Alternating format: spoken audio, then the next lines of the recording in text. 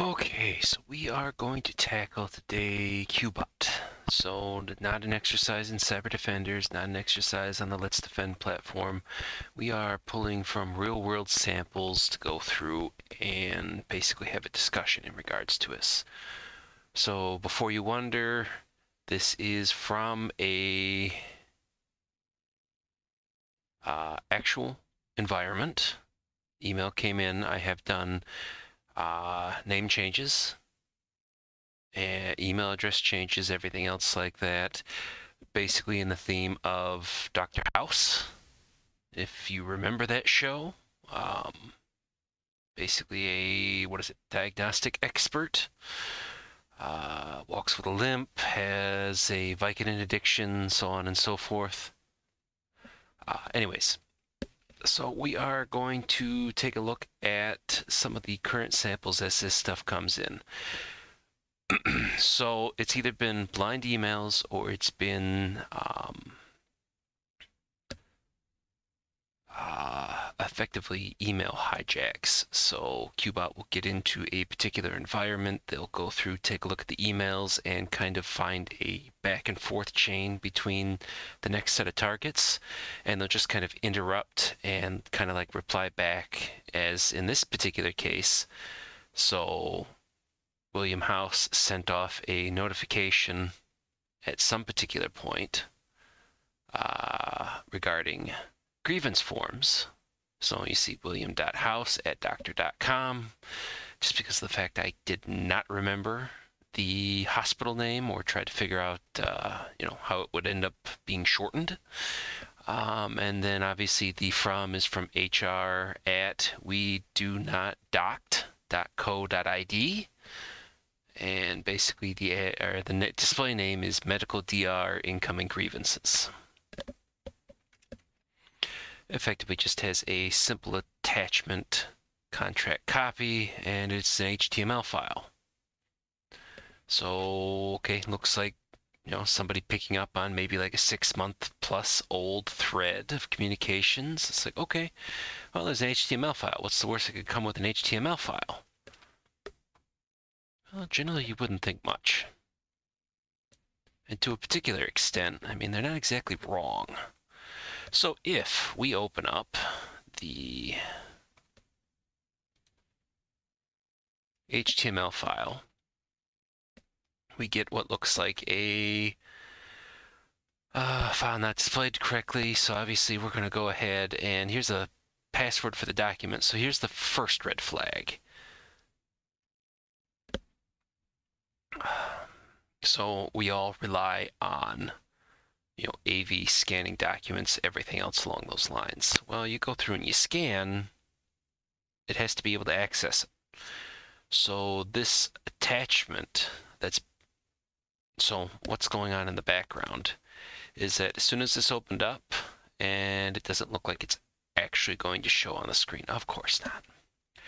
But effectively, as soon as I open this up, Firefox immediately downloaded from that HTML file an attachment.zip. That attachment.zip is opened with the password that's displayed on the screen, the ABC333.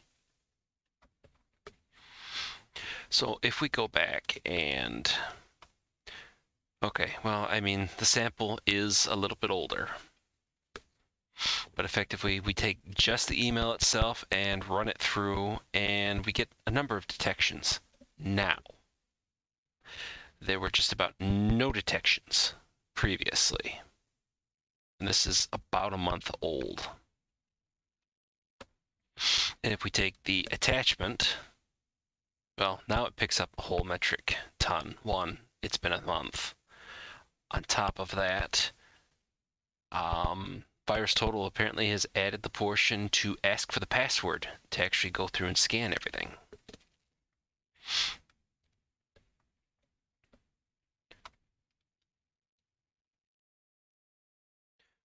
So if we go ahead and open up the attachment to take a look, I've extracted it out. But effectively just to show, so yes, inside of the downloads directory. And before you wonder, it is the live system, but I am running a SANDBOX product in order to kind of self-contain everything. So before, I am practicing what I preach. It's not straight execution on the actual box itself. But if we open up the attachment, what we end up seeing, oh, I just realized I didn't flag through. So let me transition that there. And then of course we're going to immediately, not to be outdone, let me just kind of move this over a little bit and okay, so we go ahead and we open up attachment. We get contract copy underscore 2424.iso.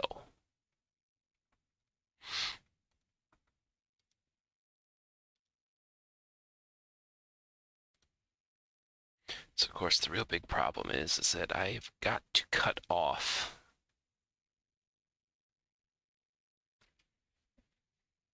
anything else. So you might think, okay, well, it's an ISO file, so how is this a problem? So if you've seen the other videos that I've done in regards to ISO malware that have pretty much all centered around ad search, you should realize that most AVs have a hell of a time with this. And before it was always, zip files, outright zip files, and then the payload would be inside of that. So we're going through another layer of abstraction, or it would be, malicious Word documents or Excel documents, Office documents, effectively. So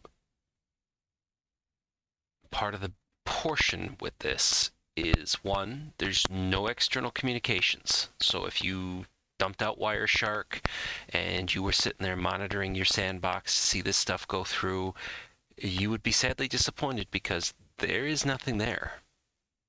It is all self-contained inside of that email file. And if I can quickly go through and turn off the AV just enough so it doesn't freak out, because we're going to extract it even though it is in a sandbox. 1 hour should be enough. So we have that contract copy.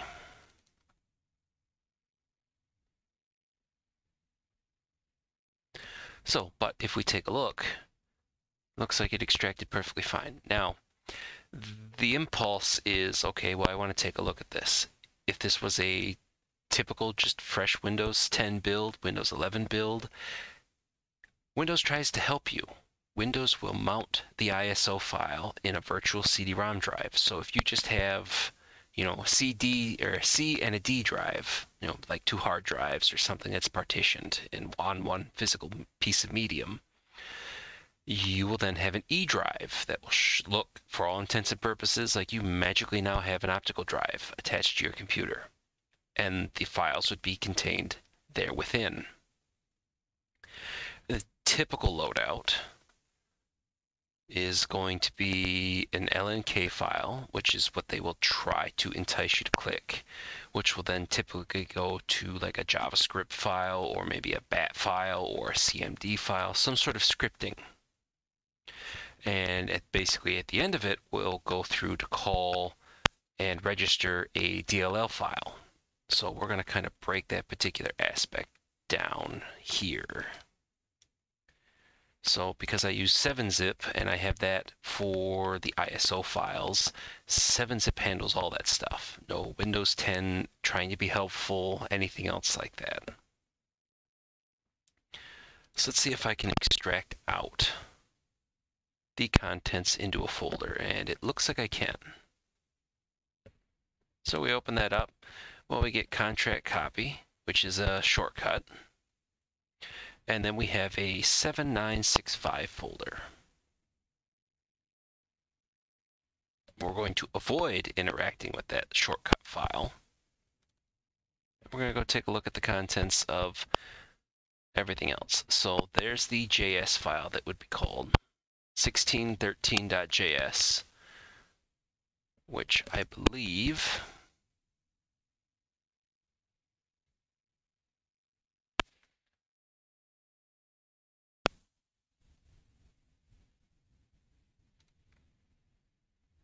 open with with, and then we'll do Notepad so I can just kind of show the individual sections. So let me get the contract copy closed out.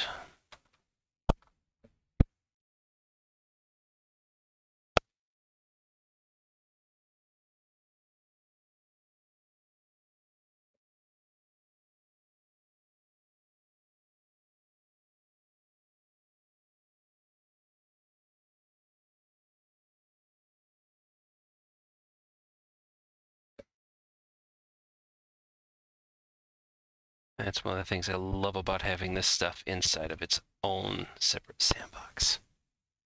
So it looks like just by looking or having that shortcut display, it actually tried to go through and fire off the payload. I mean, I'll still go through and check the scans and blow out the temporary sandbox that I created for QBOT, but can't be too careful. So let's go ahead and again, we want to do open with.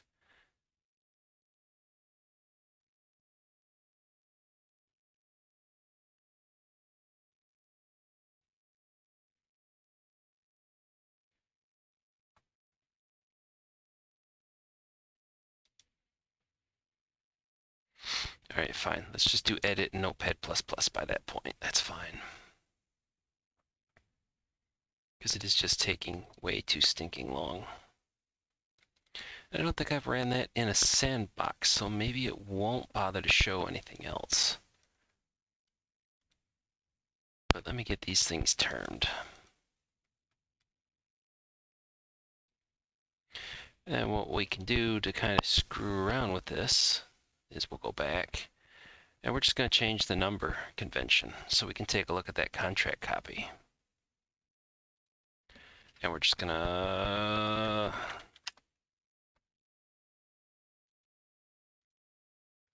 go ahead and go through, and we're just going to kill the rest of this stuff as it's trying to actually run.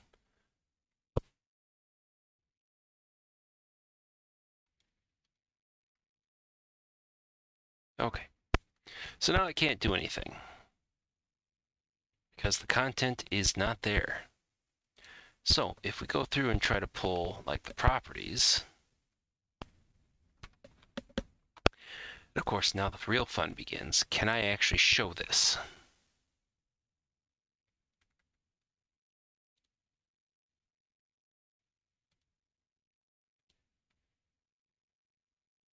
I think I can.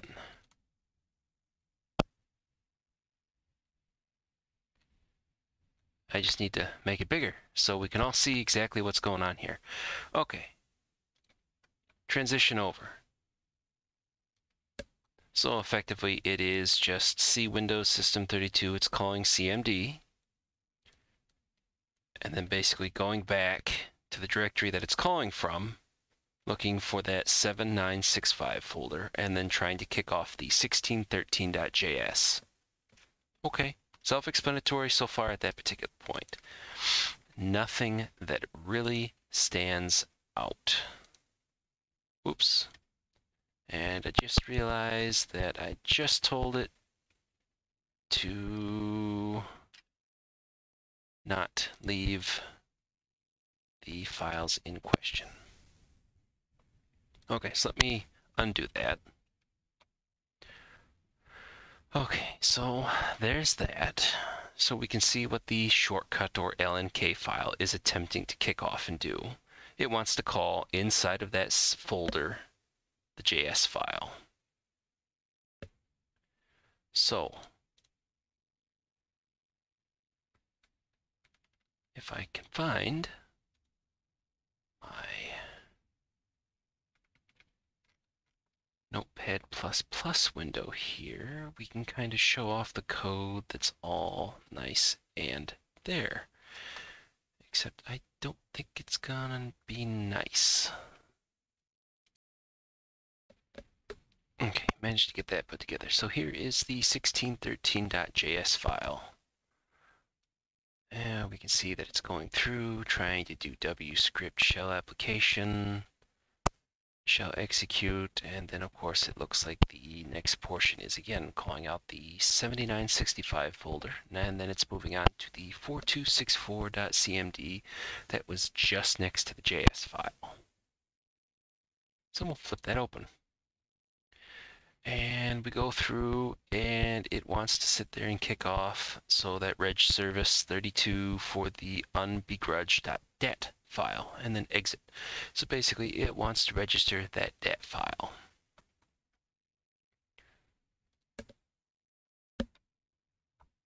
So if we take all this out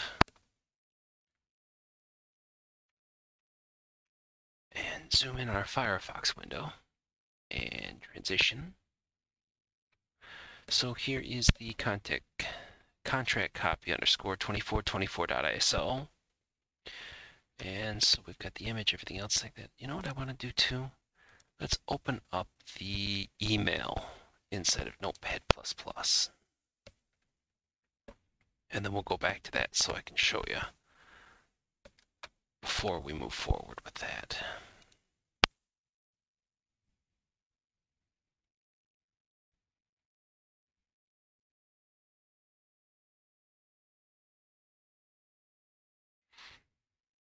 Okay, switch this over, and then of course it's a ginormous thing. So let me play around quickly with how this is set up. Oh yeah, I gotta shrink that down. It is way too massive.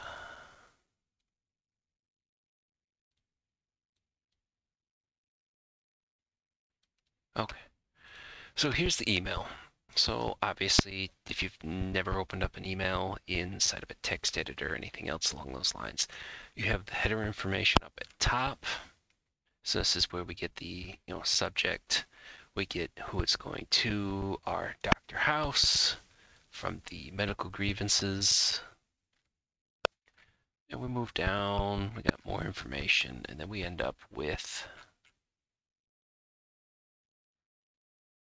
so this went through a Office 365 environment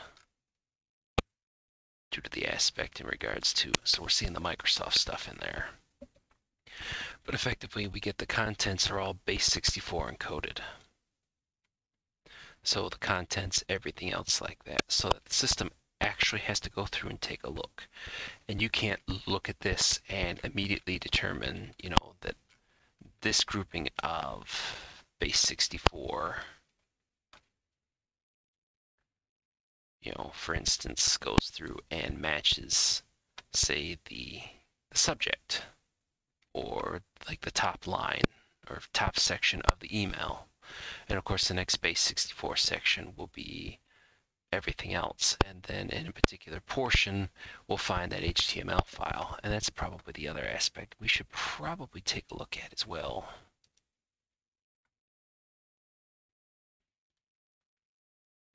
And we'll get that opened up.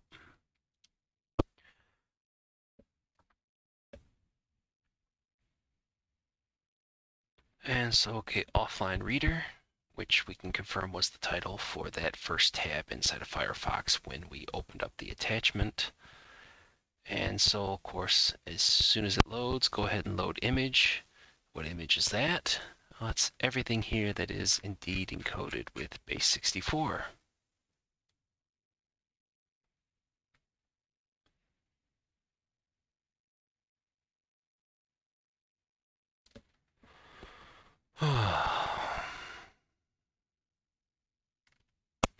So you have the actual image itself.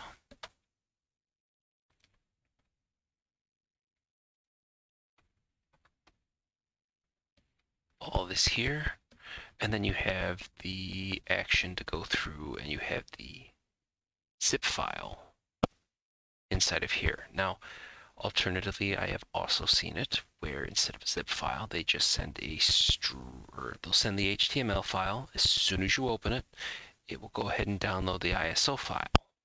And typically you'll have instructions to go through and open this up and run the ISO file and take a look at the contents there for what you're looking for.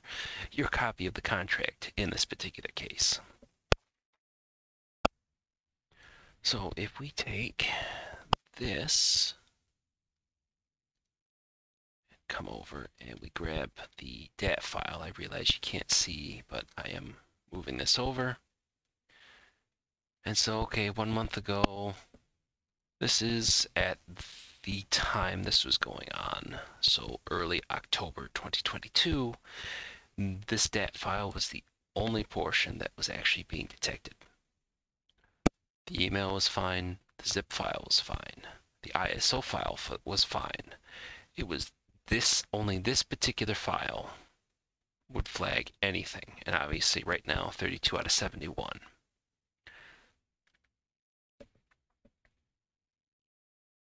You might think that, well, that's not so bad. Let's see if it has gotten any better. So mind you, this is over a month difference. And the number to beat is, what was it, 31, 32? Already we've beaten that. It would be interesting to see as to whether or not if QBOT slows down now that Emotet's back and kicking off. So there you go, 53 out of 71. So like a 75%, somewhere within there, detection rate. But it kind of shows you, at least for this stuff to come into the environment, I mean, even then, you had to have one of those, I really can't say handful, but few handfuls of AVs that detect this stuff, or maybe have a machine learning component that would realize that, yes, something here smells off. So this has gotten a lot better in 30 days' time, or roughly 30 days.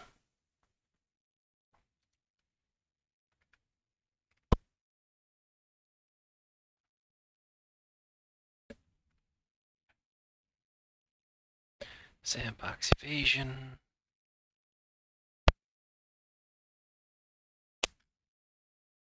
Still nothing though that sits there and immediately says that, oh hey, this is QBOT, by the way.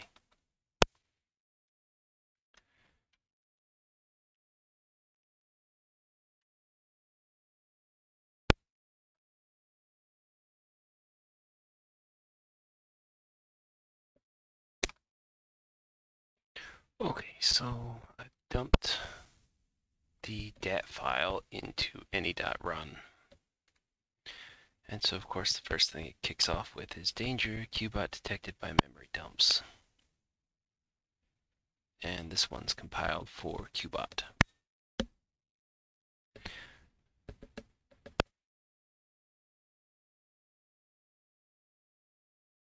So this thing has been around,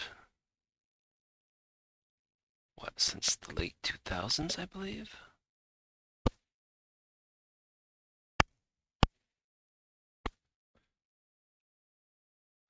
See, active since 2008, primarily used by financially motivated actors. In other words, okay, we want information to sit there and try to make off with credit card details, bank details, whatever we can get our hands on.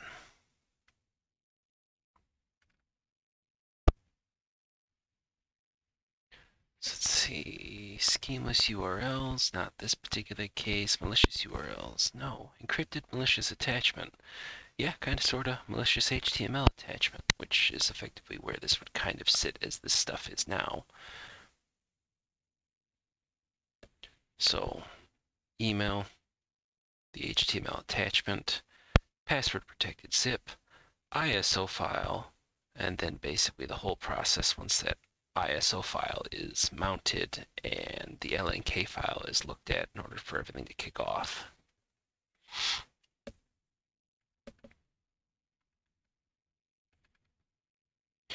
So and this looks exactly the same thing that we've observed. Same type of window once we open up the HTML attachment. Same process of automatically going through and downloading the zip file with an ISO file or inside.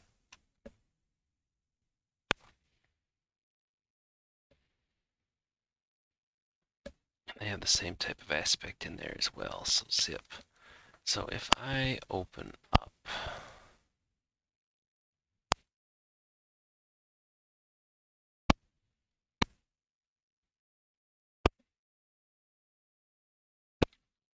just search for what? .zip?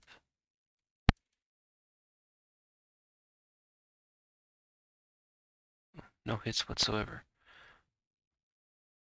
I'm looking in that HTML attachment and I do not see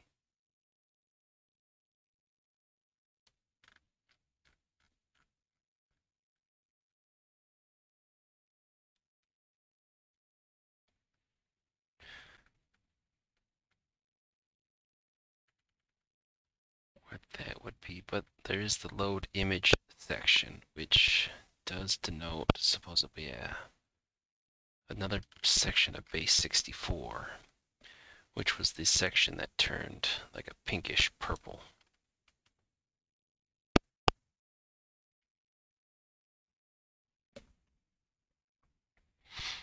And the same aspect that we observed previously.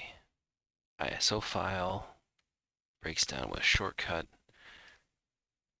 with a subfolder that goes through and has a bunch of the other DLL. This one's a little bit different. This has got a lot more DLLs in it at the time that they did this, which they published this when? August 24th. So literally days before I got my hands on this sample and basically sat on it and made changes. I'll include the Malware Bytes article in regards to all this stuff. And so it looks like this is about done.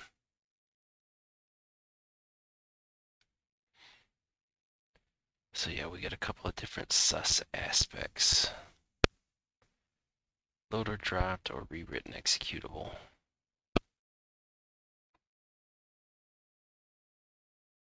Except there's no other events that are basically dumped underneath that.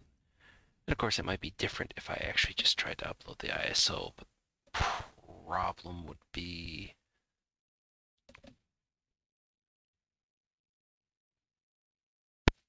one, it's a month old. So the backend C2 infrastructure may not be, or may not even exist anymore.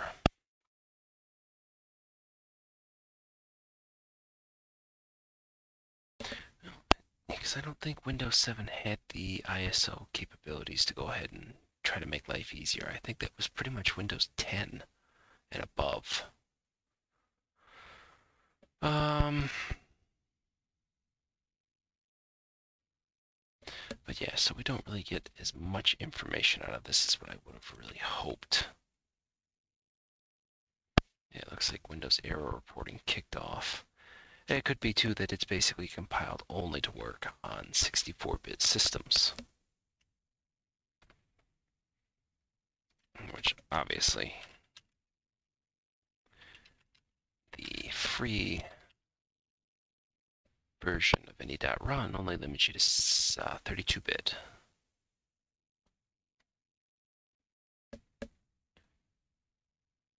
So what if we try to go hybrid analysis instead? And just drop that .dat file in. Because it doesn't really need anything else. We're kind of skipping the middleman in regards to, you know, no LNK file, to call a JS file, to call a CMD file, to then eventually goes through and actually does the needful for that .dat file. Oh, hybrid analysis included a Windows 10 64-bit. I wasn't aware that they were doing that. I'm ecstatic. Now, let's see what happens if we go ahead and try to run this sucker through.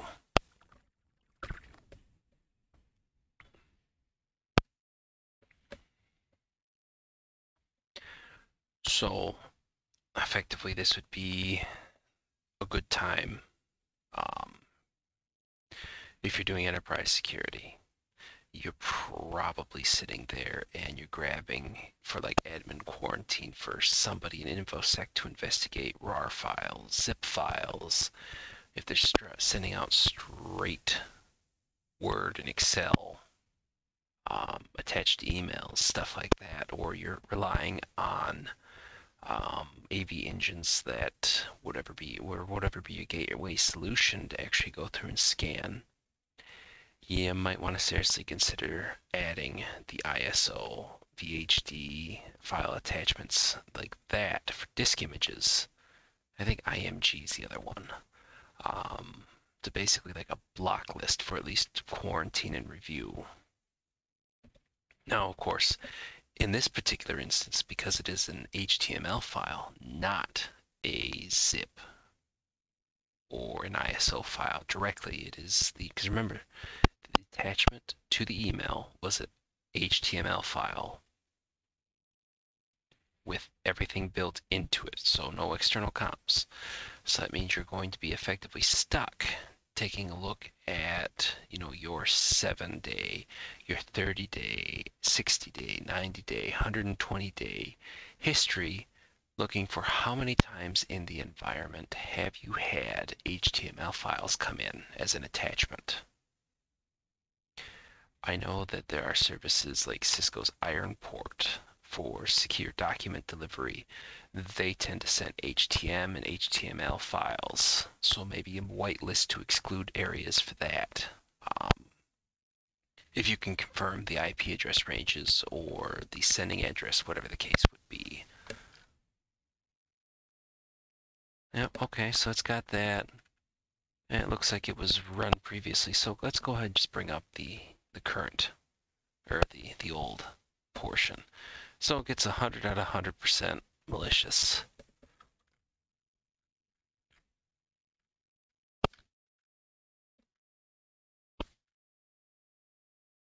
Don't have any sort of network communications. No DNS, which is sad, but I mean, what else are we going to do? We'll wait for the other one, I guess, effectively. So, I mean, you're going to want to take a look at your previous history in regards to emails. How many times have you seen HTML files come in? Can you go through and be able to sit there and craft a rule that will allow your legitimate stuff in and hopefully stop this particular aspect? I mean, effectively, you are, yes, putting in something that as soon as they change it, they start moving to something else besides just HTML files. Okay, you're stuck playing catch up again, but given the prevalence of the amount of emails being shot out for QBOT, much less the social engineering aspects those emails tend to take, and at the particular times that these campaigns are going, you're going to want to obviously take care. For home users, everything else like that, just be entirely skeptical of anything ISO. Those of us that have more of the IT calling, yeah, we know ISO files and typically put that together with either a game CD or DVD backup or Linux distros, since those are used for ISOs, but those are effectively you are legitimately seeking out something to have it pulled. This is coming in unsolicited. Again, social engineering notwithstanding in the emails themselves. And I'll just include the new scan once that's done because this is taking too long. So effectively, outside of that particular aspect, I mean, realistically, okay, you're going to end up having to pay close attention for other campaign changes. But, I mean, the simplest thing is, okay, QBOT, Google search. And you've got stuff all over the place, just obviously not paying any attention to the automated quilter. But, I mean, oh wait, that was not Malware Bytes, that was Trilix? Yeah, that was Trilix. Okay, my apologies.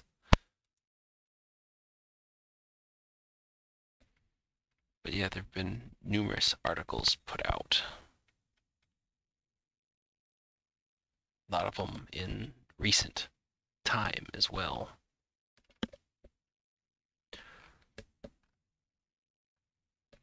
So I realize that, yeah, most of this has been kind of geared towards enterprise. Oh, here we go. It finished.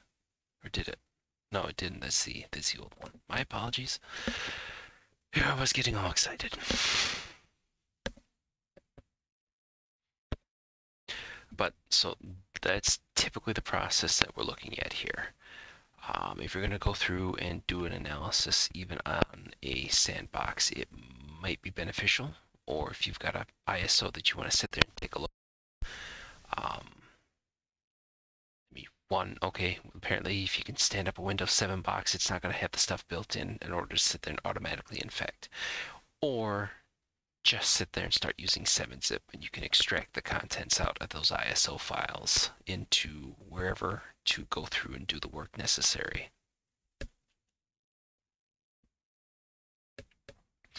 And that works on either level, home or business.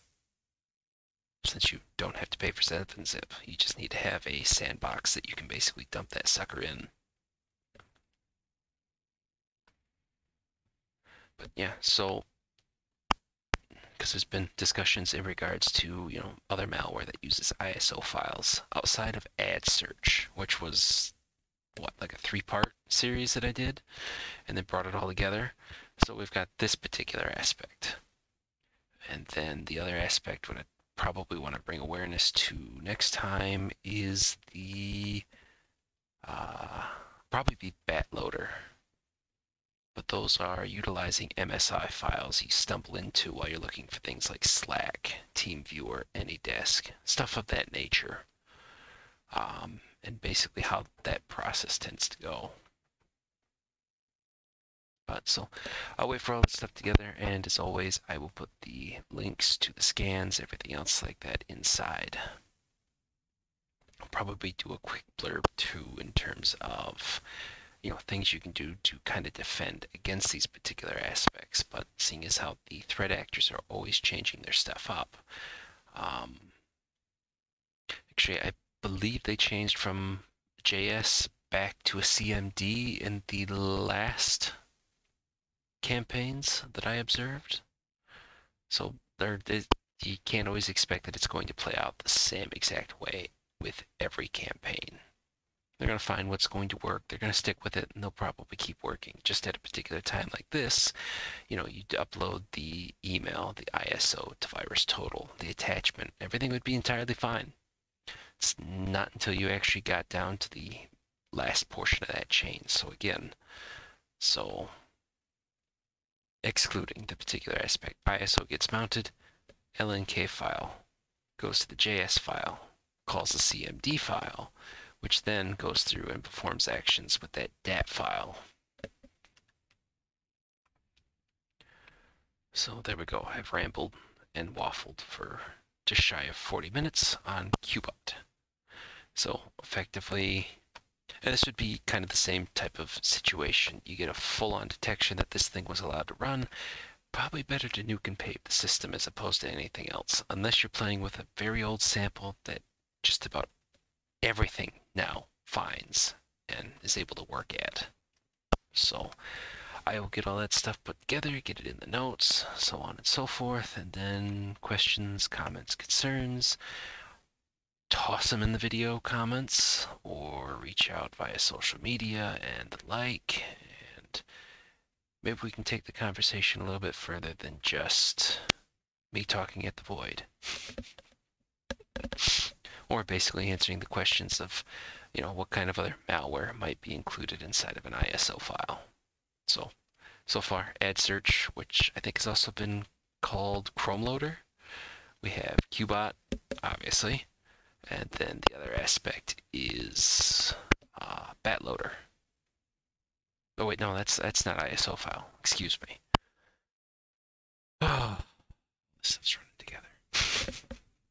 But okay, enough waffling. I will see everybody in the next video, which will either be the bat loader, or I'm going to sit there and try to do some more Cyber Defender videos. That's been asked for as well, because it's been, I mean, no giant surprise, heavy concentration on Let's Defend stuff, which, okay, everybody seems to enjoy that, but there's been a little bit more of, hey, more Cyber Defenders, which, I mean, okay, it's a little bit different.